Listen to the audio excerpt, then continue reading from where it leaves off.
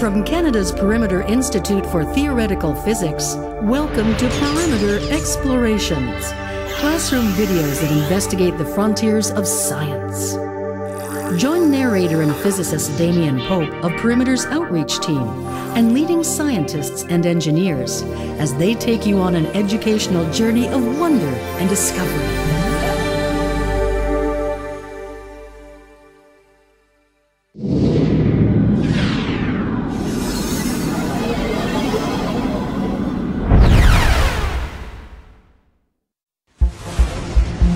Things are unexpected, surprising.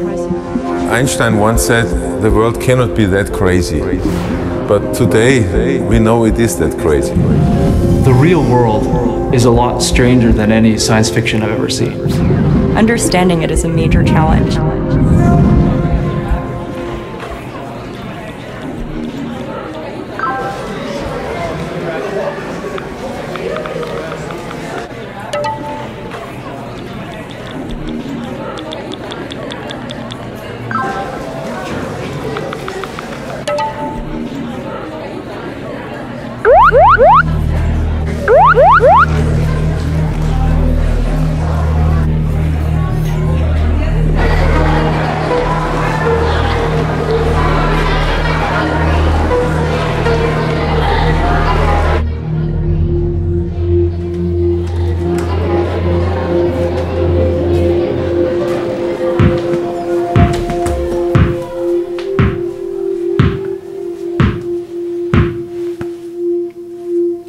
So, what do you know about physics? Just aced a test on it. So? It's the study of the nature of the world around us. Motion, forces, Energy. The physics of the everyday world is classical physics. So you're looking for a challenge. sure. Bring it on. Follow me.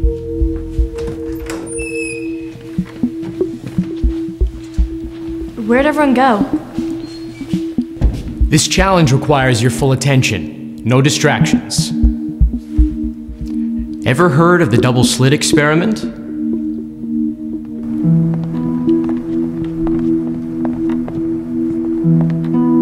Step 1 of the challenge. Tennis balls are classical objects. Let's see what happens when we fire some at the barrier.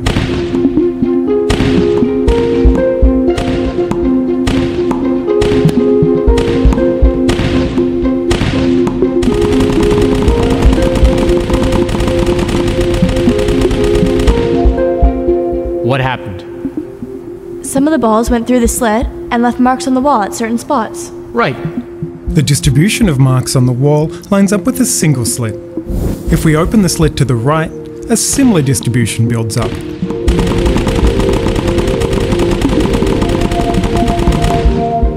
What if both slits are open?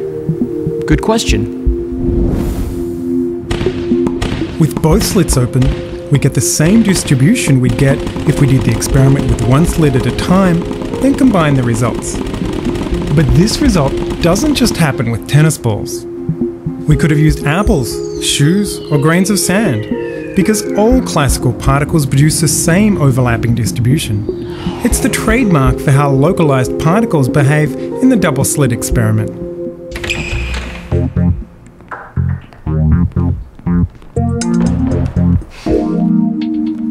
This is where I come in.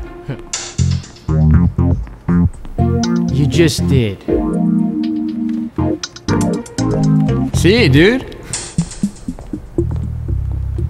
Dab your finger in the pool, will ya? What pool? The one right over there.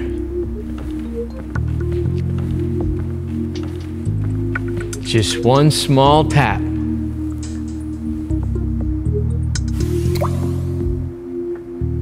Cool. Nice. The wave spreads out from its source. Now it's your turn. Waves, man! Yeah!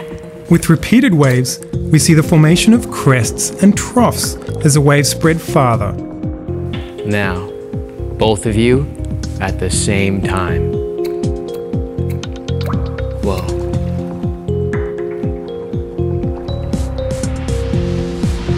When two waves overlap, they interfere with each other. When crests meet, they form an even higher crest. When troughs meet, they form an even deeper trough. We call this constructive interference. Places where it happens are called interference maxima. When a crest meets a trough, the two cancel each other out. We call this destructive interference. Places where it happens are called interference minima. The overall pattern alternates between constructive and destructive interference, between interference maxima and minima. This is called an interference pattern.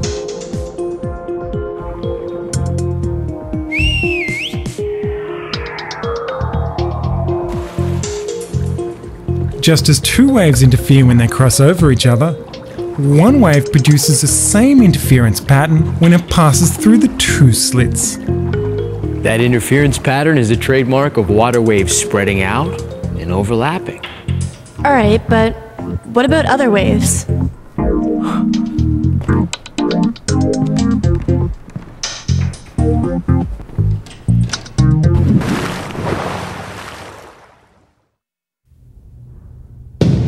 We're gonna do a double-slit experiment with light?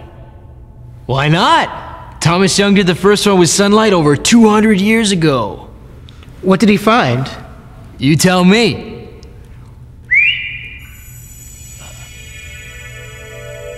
Cool. So, light produces an interference pattern too. Everything we model has a classical wave. Light, water, Sound. yep. All right. I think we've covered the necessary points about classical physics. In a double-slit experiment, particles produce a distribution of localized marks. And waves spread out to produce an interference pattern. Not enough of a challenge, perhaps? Perhaps. I'll take that to mean you're ready for a real challenge. Sure. Sure. Yes, we're ready. Shall we? Oh, yeah. Okay. Let's go.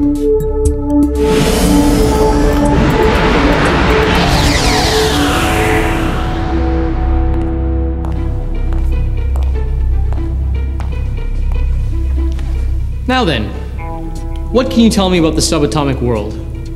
The stuff that's inside of atoms. Electrons, protons, and neutrons. Let's start with electrons. Do electrons behave in the same way as classical particles?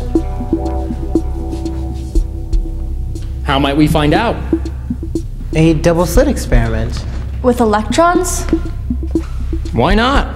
Will the electrons form the same distribution that the tennis balls did? Or an interference pattern like the water waves did. Or? Or what?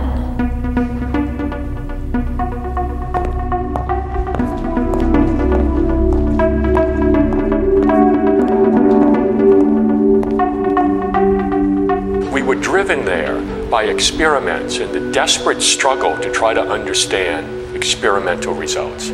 So we should be able to get the pattern a little bit higher, right? So maybe again the deflection plates? Herman Battleline and his team at the University of Nebraska-Lincoln are performing the double-slit experiment with electrons. It's the latest in a series of similar experiments dating back to the 1960s. One of our goals was to be as close to the original thought experiments as we could possibly be. The scale of the experiment is incredibly small. Each slit is only 100 nanometers wide. That's 1,000 times narrower than a strand of hair. It takes a lot of time to get things lined up, a lot of patience to get things to work properly.